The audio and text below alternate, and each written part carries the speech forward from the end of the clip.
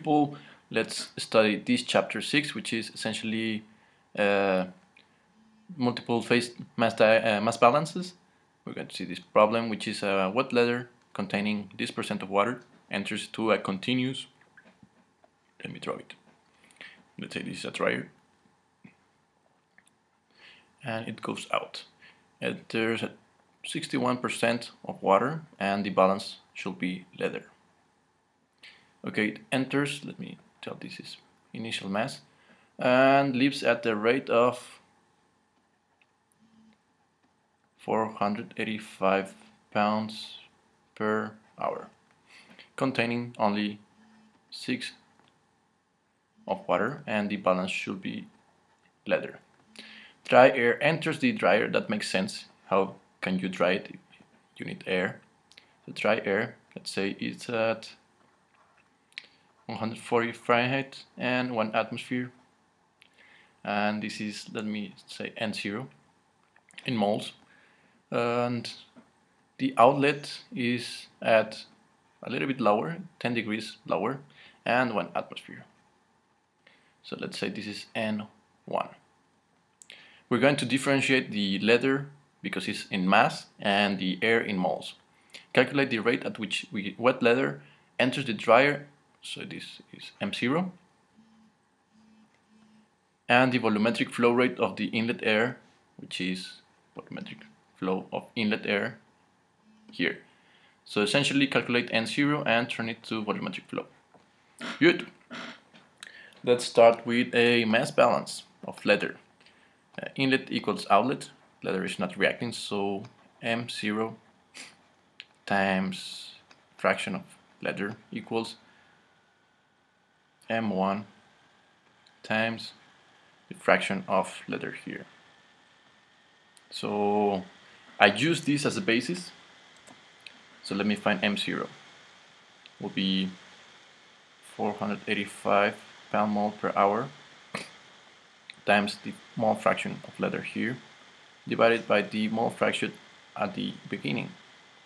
So this should give you something around 1168 pounds per hour. So we got our inlet. This is letter A. Good, though that was an easy one. Now let's continue with B. We need to do a mass balance on water to get the mole fraction. So how much water is going there? We have this 50% of humidity at the outlet air. So this is going to help us to see how much water is there. So let's do the mass balance. Y1 PT equals relative humidity.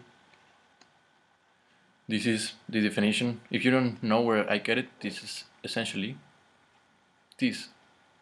Because you know that this here is, this is the definition of humidity or relative humidity. You know also that this value is Y of I times P of T, and yeah, I just solve for Y, which will be this times P saturated and total pressure. And how much is this? Well, relative humidity I know is half or 0.5. PW, I need to look for it in the book. I have it here on my hand. This one is book data or database, whatever. And the total pressure, I think it's 1 atmosphere. So let's use that. With this, we calculate this value here, which is the amount of Y1. This, the amount of water here. So what's left to do? We can calculate the molar flow. Let's continue with the mass balance of water. Inlet equals outlet. There are no reactions. So the inlet is essentially the mass of water times the x of water equals the mass of water going out times the xw water plus the mole flow.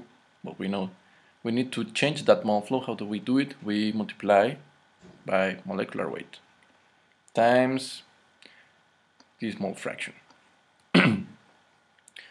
So let me substitute everything. M0 it's 1168. This mole fraction is 61. This M1 is 485. I just calculated. This is a given value. N1, I don't know how much what is.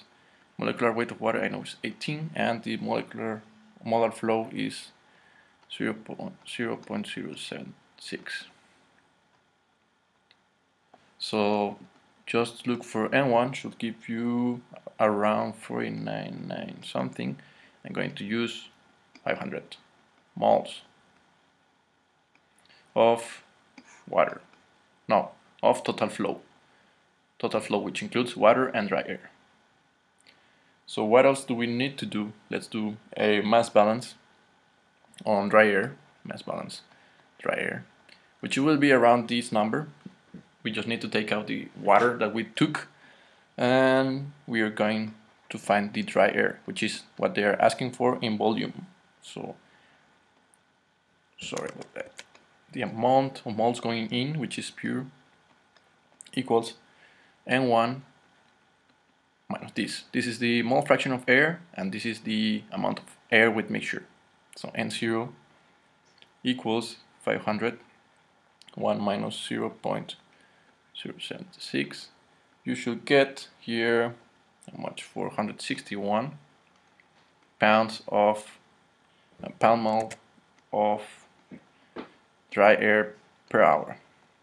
So this is N0.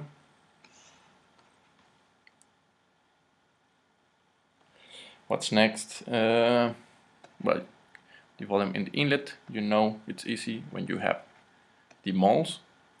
So I got temperature, I got pressure. I need just to substitute all the data, and you will find it. So the amount of moles is 461 pound mole dry air per hour. The volume here will be 359 cubic feet per pound mole. Temperature is going to be 140. I think, yeah, 140 is the inlet. Please don't mix up, guys. It's the inlet, so 140 plus the Rankine conversion divided by the standard of Rankine. And pressures are constant, so I take it away. Calculating this, you should get something around 202,082 cubic feet per hour. That's our volumetric flow in the inlet. So I think that's everything, guys. Let me just give you an overview. Very interesting. I think it's one of the first times I use mass balance with moles and a mass balance with mass. So it's very interesting how we could actually either you change everything to moles or you change everything to mass, but eventually the mass balances are going to be done in one. So this mass balance was done with mass. See here, this is a mass fraction times mass will give me mass. Mass times mass fraction give me mass, and moles times molecular weight give me mass.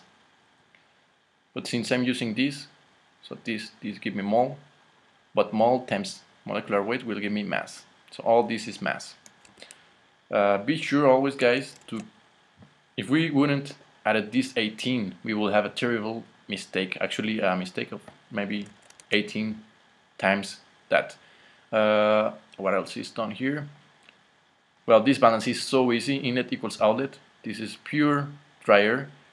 The dry air is essentially the mole fraction when you take it out the water. So if you have 0.076 as water, which is 77.6% in water, the other should be dry air. So this is dry air, and we use ideal gas law, and you get your volumetric flow at the inlet. So it was an easy one. See you in the other video.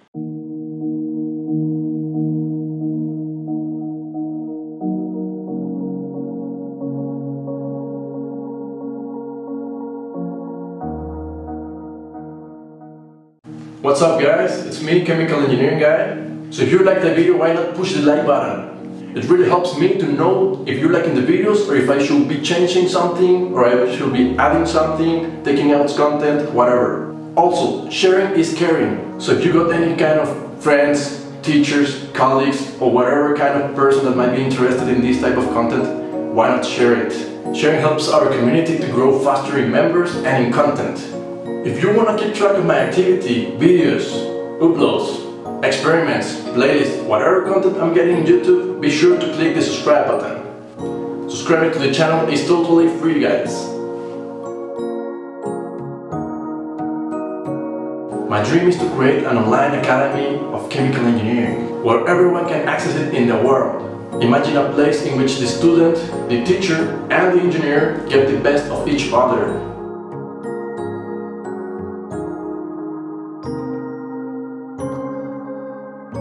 So thank you guys for the support and the love.